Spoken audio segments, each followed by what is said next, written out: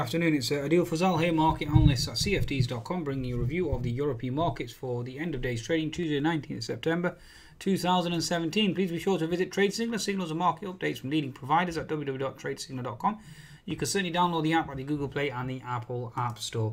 Okay, so in terms of stats today, we have the Asian markets certainly mixed. You have the Shanghai, certainly negative. Hang Seng, Chinese markets certainly down as well. Singapore, Sensex.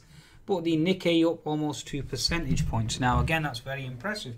Certainly has kept the actual US market afloat. Okay, on the back of talk that Mr. Yen himself, Mr. Abe, is going to obviously call an early election. And again, that certainly has helped risk sentiment, given the fact that Yen certainly has slid lower. Now, if I bring up the chart of USD JPY, I'll give you an insight there. You can see USD JPY here. Certainly rising, breaking above that key resistance zone. Let's give you a 60-minute chart, just give you an example here. And you can see USD JPY certainly pushing high on the back of obviously the yen certainly becoming weaker on the back of Mr. Abe's continued policy of QE. So it certainly seems like Mr. Yen, Mr. Abe, Mr. Yen himself certainly has helped the actual risk sentiment higher. So impressive thrust. Okay, we're almost reaching 112 now on the yen, USD JPY. Daily chart, as you can see, we've broken above, and it certainly seems like it's helping risk sentiment thus far. Although yesterday it certainly didn't. Okay, well, that's the status quo at present. Again, a weaker yen certainly helps the Nikkei higher, and again that helps the US markets remain afloat. Okay, so European markets, the stats for European markets, let's just quickly give you an insight there. European markets at the moment, FTSE up, finished 21 points higher. DAX basically closed more or less flat along with the CAC. The FTSE MIB certainly closing up 0.2%. So interesting session there. Now again, with regards to European markets, let's quickly go through the economic data. German ZEW numbers certainly came in stronger than expected. EU Eurozone current account came in stronger as well, certainly impressing there. Construction data for the European Eurozone certainly came in stronger. The only weakness really was ZEW for Europe, coming in slightly weaker, nothing major.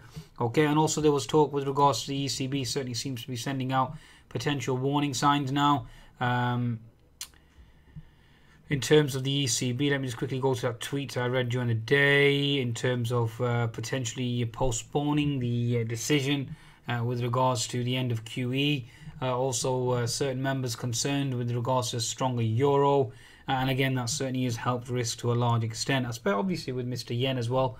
Nikkei up almost 2%. So again, that certainly did help risk altogether.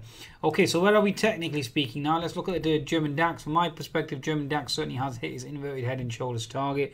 Certainly has completed that. It is obviously stuck and stalled at gap fill resistance now around that 12,590 zone. Okay, so we are looking for a potential reversal on the DAX. That's my interpretation.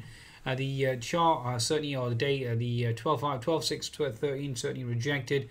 And from my perspective, I would certainly be looking for a potential for an H&S formation here.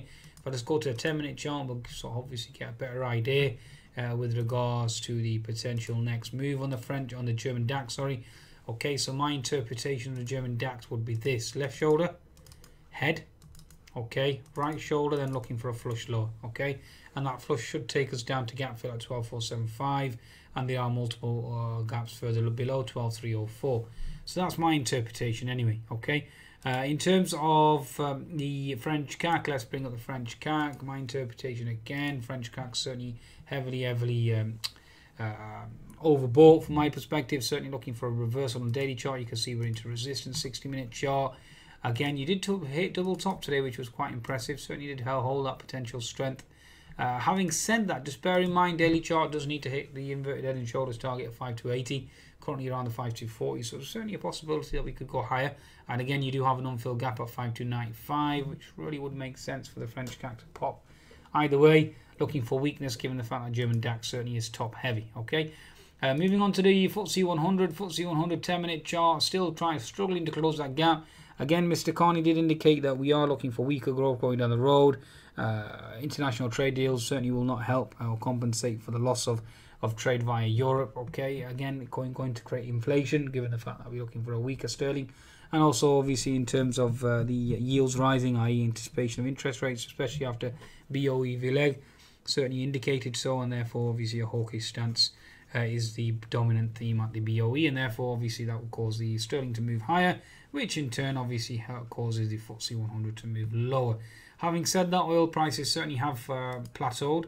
If you bring up the price of oil, or if I bring up the price of oil and give you an insight here as well, here we go, crude oil, you can see here we certainly have rejected 60-minute chart, rejected that double top pattern there. Okay, so again you have rejected 51, okay, and now looking to reverse, and as you can see we've certainly sold off, certainly under pressure as well. So oil prices moving lower certainly will pressure the actual FTSE 100 itself as well.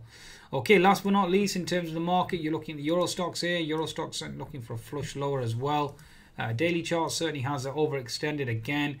Target initially was 3560. We are currently at 3530, so certainly a possibility to go higher, but for my interpretation, certainly looking very top heavy on the Euro stocks now.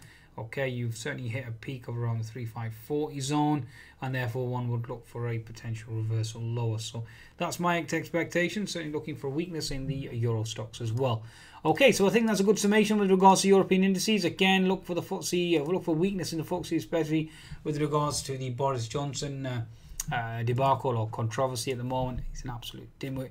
Okay, so again, looking for weakness here. Previous support equals resistance at 7295, which in turn obviously would make gap fill, and therefore looking for risk aversion. Okay, I think that's a good summation really of European indices.